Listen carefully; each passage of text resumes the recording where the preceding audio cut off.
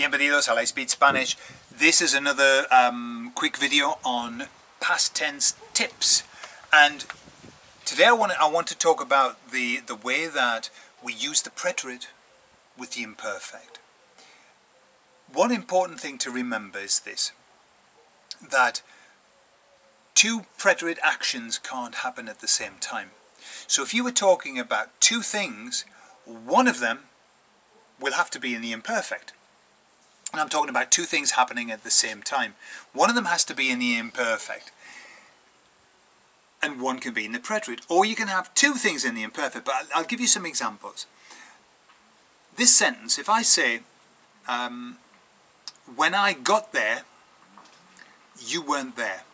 When I got there, when I arrived, better, yeah, we'll do that. When I arrived, you weren't there.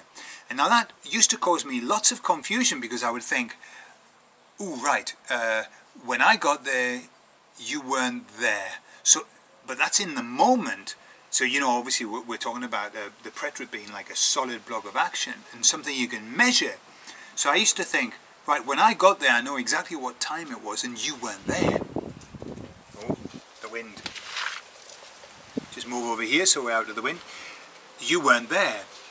And I used to think, right, so if I know the time that you weren't there, surely that's got to be measurable. Okay. So you don't even need to go there in your mind about, you know, when I got there, was it measurable?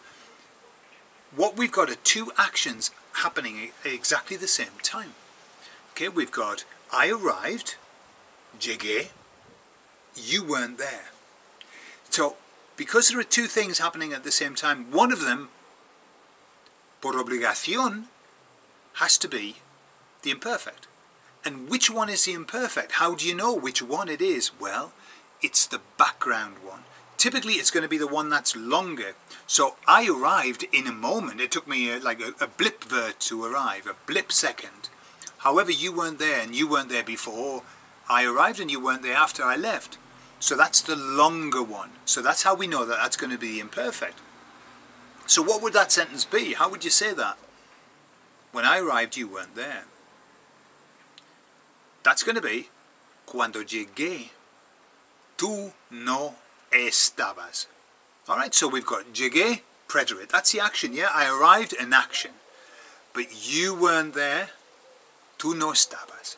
So that's the background event that was going on. Remember, the preterite is the action tense, but the imperfect's also an action. But what it is, it's a description of an action rather than an action, doing an action, yeah? That's the difference. Obviously all verbs are actions, aren't they? But you can use a description of an action. So let's have a think of another example. This one. While I watched the television, my wife ate a sandwich. Okay? While I watched the television, my wife ate a sandwich.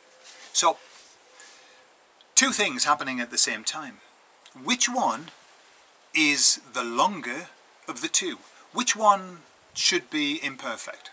One of them has to be imperfect. There's no two ways about it. Which one? It's your choice. Your choice. It all depends on who took the longest.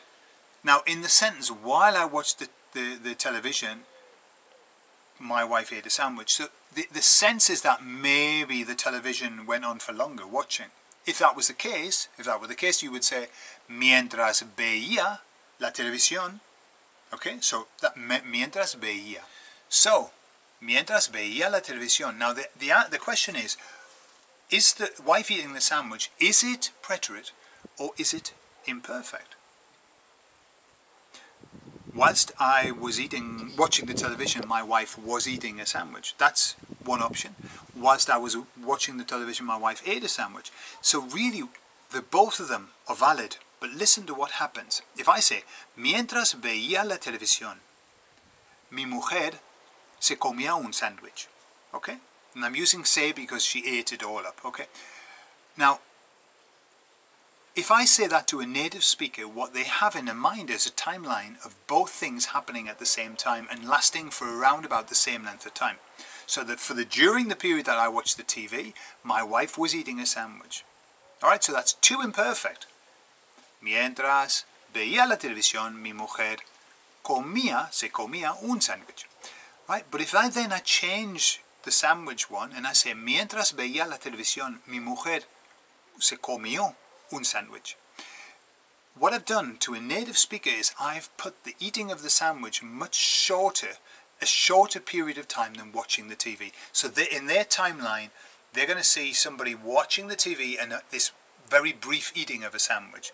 So the preterite always encapsulates something into a much smaller block of action. Obviously, if you add on 7 hours, then it's longer.